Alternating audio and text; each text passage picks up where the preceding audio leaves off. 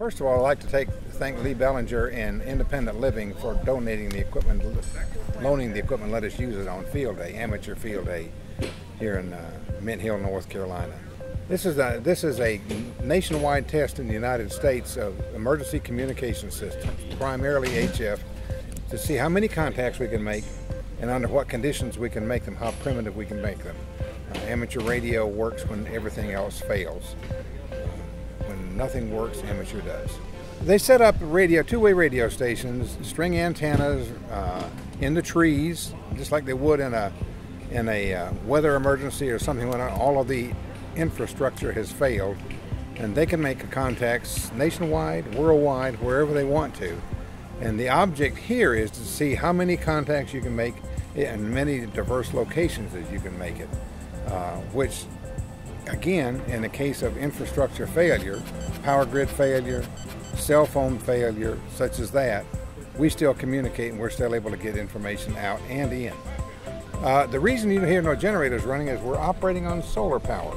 And thanks to Independent Living's product here, PowerWhisperer, very quiet, no noise, no fuel issues, no fire hazards, and very quiet.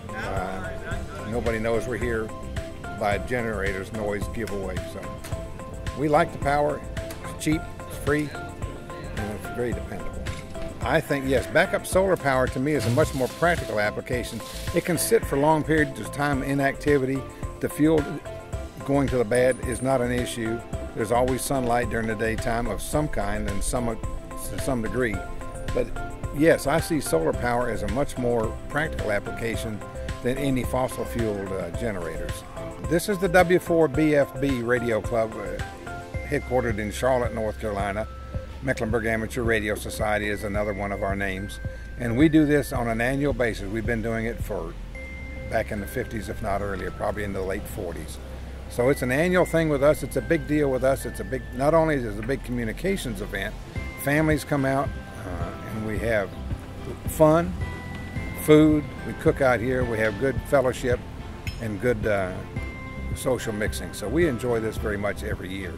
A lot of work, but it's a lot of fun.